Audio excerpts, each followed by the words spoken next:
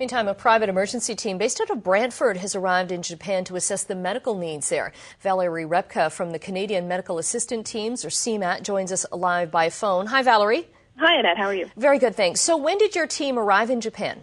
Actually, they just arrived a few hours ago. The flight was delayed a little bit out of Vancouver, and they're just settling in Tokyo for the night. Okay, so what contact have you had with them then so far? We've had contact over the internet by email, and they've called home to check in with us, and they have reported some rolling blackouts, as is expected after a disaster. But in Tokyo, as you know, it's as severely affected as other parts north. Right, and that's where they're based out of then? Is that where right they flew now, into? they're just settling in for the night, and then they're going to attempt to make their way north from there. Oh, okay. So what kind of supplies did they bring, and what kind of work will they be doing there? Because this is really like kind of an assessment mission at this point, right? That's correct. We send our assessment teams immediately after a disaster, so they're actually packed pretty light. Our team is made up of a team of 5 Canadians. 4 of them are paramedics out of BC, and 2 Americans with our partner IMAT. And they are paramedics as well.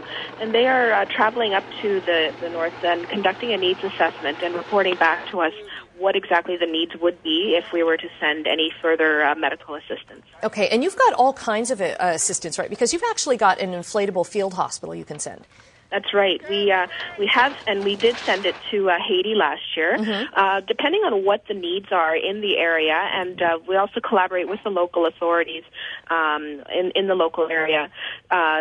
Find that there's a lot of traumatic injuries, for example, then we have the ability to send an operating room with orthopedic surgeons, anesthesiologists, and plastic surgeons.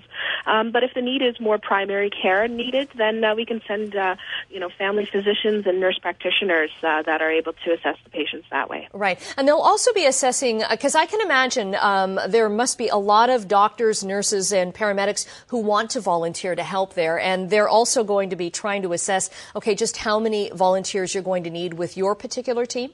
Absolutely. And the key is that we work very closely with the local authorities and with the international authorities through the UN.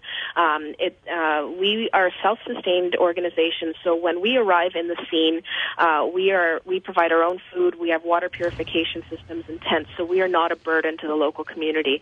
And that is something very important to keep in mind. And you're actually trying to raise money for a water purification system, right? And not for yourself.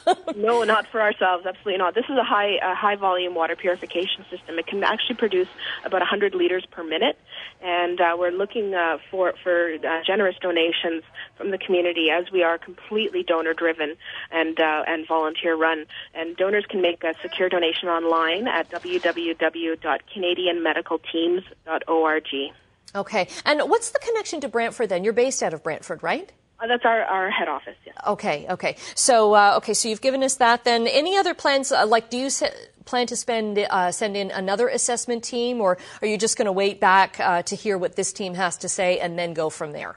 Well, what the purpose of our assessment team is for them to tell us exactly what the needs are, and so once they ascertain what the needs are, then that's how we build our team. And we only send in what is needed, and so not to overwhelm the community.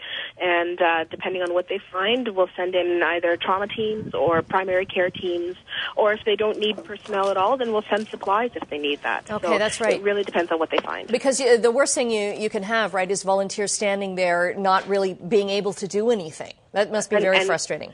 And using necessary water and food that that victims need as well. Right. Well, Valerie Repka, thanks so much for talking to us from the Canadian Medical Assistant Team, and hopefully we can talk back with you in a couple of days to find out how the team is doing. Absolutely. Thank you so much, Annette. Okay, thanks, Valerie.